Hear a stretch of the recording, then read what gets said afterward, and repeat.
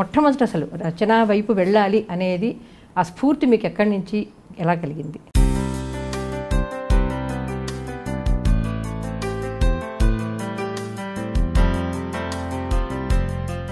నాది తెలుగు అనే ఒక ఎసెర్షన్ లాంటిది. నేను మాట్లాడుతున్న తెలుగు, నేను ఎందుకు పద్యం చెప్పలేకపోతున్నానని దిగులు, భయము, కోపం అట్లాంటివి వచ్చినాయి. అది ఒక కారణం. అది కథ. రాళ్ళవారిల నాటి కథని ఎందుకు ఎంచుకున్నారు మీరు? నేను రాసినప్పుడు నాకున్న ఆలోచన దళితుల్ని గౌరవిస్తున్నాను అని అనుకున్నా. తిరుప్పాణ్ణి నేను ఇంతగా గౌరవంగా రాసేసరికి వైష్ణవులకి, ముఖ్యంగా స్త్రీ వైష్ణవులకి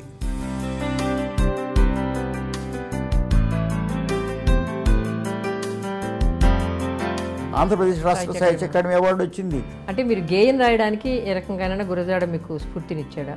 తెలుసో తెలియకో మనకి కొన్ని ప్రభావాలు వస్తాయి.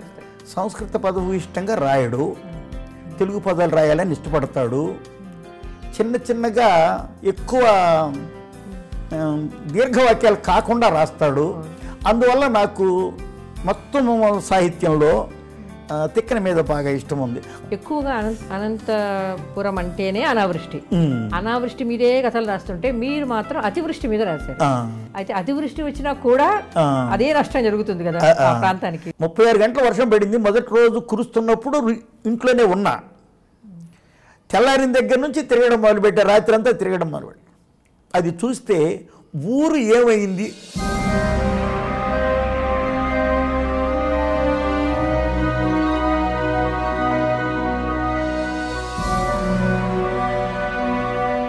అది చూసిన తర్వాత అసలు మనిషి అన్నవాడు సంచలించిపోయే ఈ సందర్భం రచన కాకుండా ఎట్లా ఉంటుంది అని నాకు బాగా ఆందోళన కలిగింది. వ్యాసం తీసుకోవాలన్న ఆలోచన అసలు మీకు ఎలా వచ్చింది?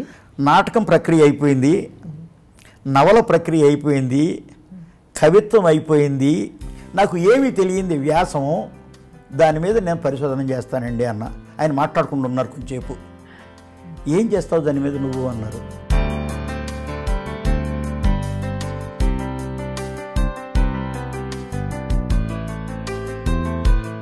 దళిత సమస్యల మీద కథ రాయాలి అంటే ముఖ్యంగా ఊరబావు లాంటి కథ చాలా ప్రసిద్ధి చెందిన చెప్తున్నా, తలలేని లాంటి కథ రాయాలన్న దానికి ప్రేరణ ఈ జీవితం నుంచే లభించిందా?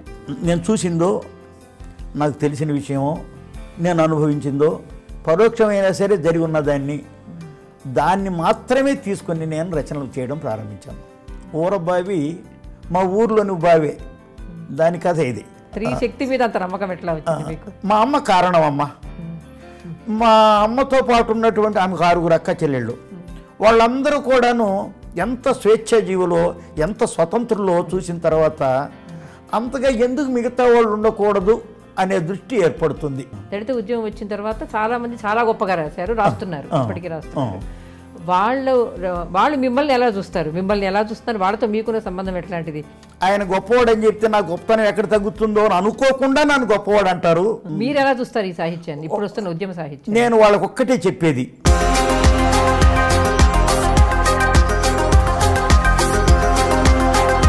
అంటే కులం మీ సాహిత్యాన్ని శాసించినట్లుగా, ప్రభావితం చేసినట్టుగా మతం చేయలేదా అన్నది. కులం కలిగించేటటువంటి చైతన్యం ఉంది, మతం వల్ల కలిగే అసలు నాకు మతం అంటే ఇష్టం కూడా, ఒక రకమైన కోపం కూడా. నాకు మీకు ఒక మాట చెప్తున్నా. ఇప్పుడు ఈ దేవుడు ఎవరో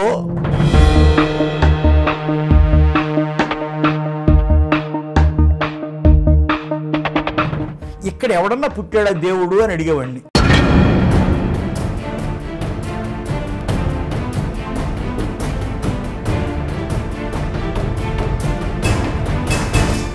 నా పేరు ఆచార్య కొలకలూరి ఇనాక్. iDream వారి అక్షర యాత్రలో నా గురించి చెప్పడానికి ఆచార్య సి మృణాళిని గారితో చేసిన సంభాషణ మీరు విని నా ఆత్మీయతని పంచుకోవలసిందిగా కోరుతున్నాను.